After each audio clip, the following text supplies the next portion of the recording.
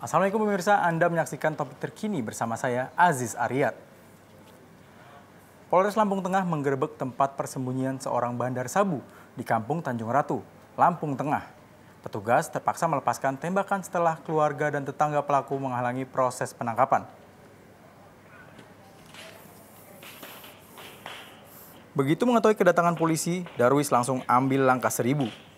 Aksi kejar-kejaran pun tak terhindarkan. Puluhan petugas yang telah standby di lokasi akhirnya berhasil membekuk Darwis.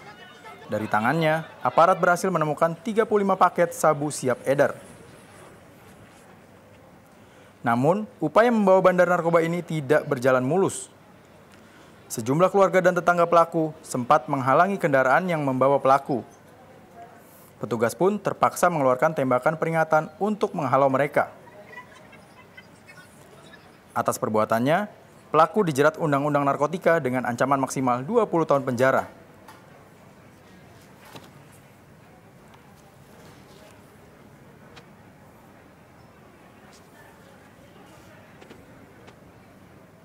Demikian topik terkini, saya Aziz Aryat, wassalamualaikum.